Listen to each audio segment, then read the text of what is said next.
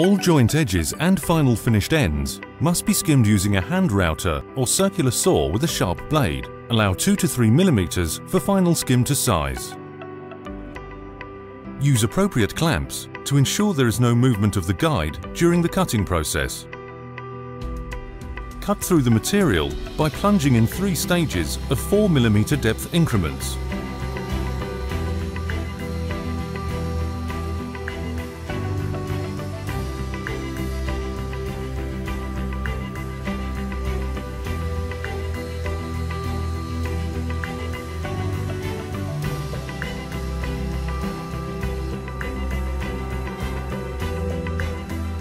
Repeat the trimming process if on dry fit, chips or gaps can be seen.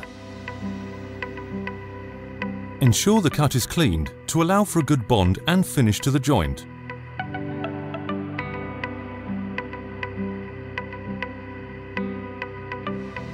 Curves. To achieve a curved edge, place the appropriate jig on the worktop, secure and mark its position. Follow previous cutting process to perform the cut.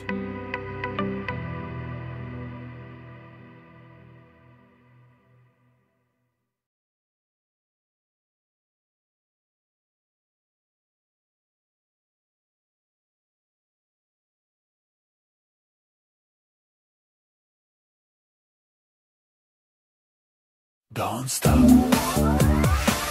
Audio Jungle.